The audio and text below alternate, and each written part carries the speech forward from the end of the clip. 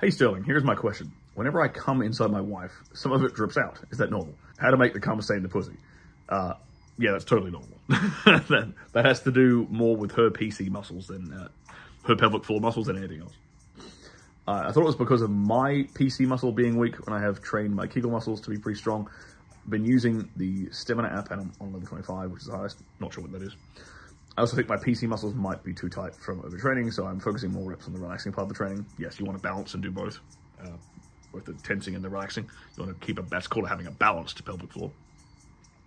I usually finish with missionary with a pillow underneath, so how can I make all my cum stay inside?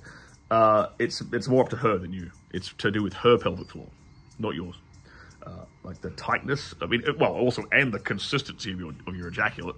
If it's more watery, it's just going to run out because it's a liquid. That's how liquids work. If it's more, you could take, actually, here's something you could eat celery and eat more celery. I think celery alone might do it, but also lecithin. Those two things will, well, maybe not the lecithin, definitely the celery.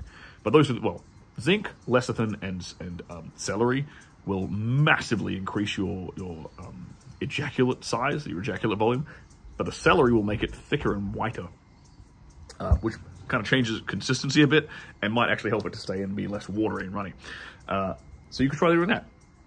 But in general, it's to do with the tightness of her pelvic floor muscles, whether it comes out or not.